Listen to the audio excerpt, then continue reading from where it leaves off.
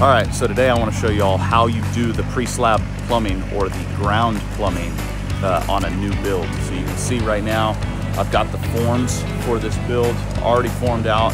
We're getting ready to do concrete, but before we do concrete, we need to do the in-ground plumbing. So let me show you how to do that. So after the forms go up, we're going to use a combination of both hand digging and a small backhoe in order to dig out where all of the underground plumbing is going to go.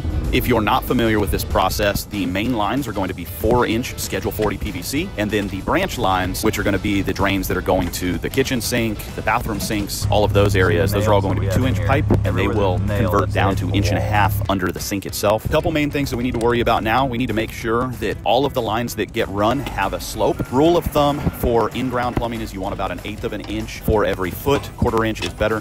What that means is that's the height the pipe is going to drop over a 12-inch span. Right now is also the optimal time to make sure that the pipes get stubbed out exactly where you want them so that you don't have to do concrete demo on the back end when you're working on the showers and or the primary tub.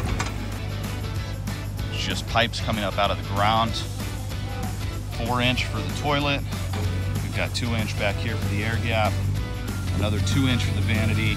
3-inch for the upstairs, and then another 2-inch air gap. And then over here we got a sink, and then we've also got where it ties into the septic. This is the main drain line, which will also be a clean out.